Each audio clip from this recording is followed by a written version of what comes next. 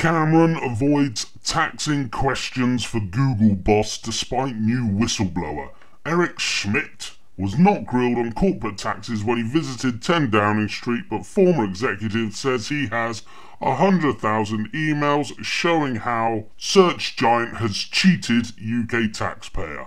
On and on it goes. What is the point in David Cameron? What is the point?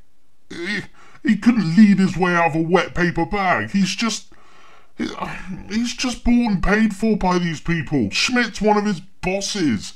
He takes orders. He went there to give Cameron orders the other day, not for Cameron to raise their bloody tax situation with him. He's just so spineless. He's like Nick Clegg. They're just so wimpy. They're not in it for the British people. They couldn't give a shit about you or I. Listen to this. David Cameron failed to raise Google's tax affairs when he met the company's chairman, Schmidt, in Downing Street yesterday. It has emerged.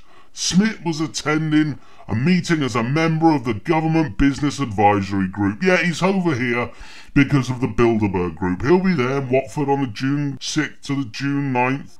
Oh, God, it's so depressing. We just live in a country run by privileged toffs who haven't got a clue what it's like to do a day's work in the whole of their lives. Cameron is an arsehole. I hate going on about UKIP, but Nigel Farage has got some charisma, he's got some bottle. At least he makes you think he'd tackle people about these sorts of issues. Whether he does or not is another thing. But Cameron doesn't even make you think he's gonna. And he doesn't. He's an absolute idiot, my God. We have to start waking up and ending this nightmare. It really is beyond a joke. Are we seriously going to stand for people like Cameron telling us what to do and not telling anybody who's got a few quid what to do? Oh, it makes me sick. David Cameron physically makes me puke.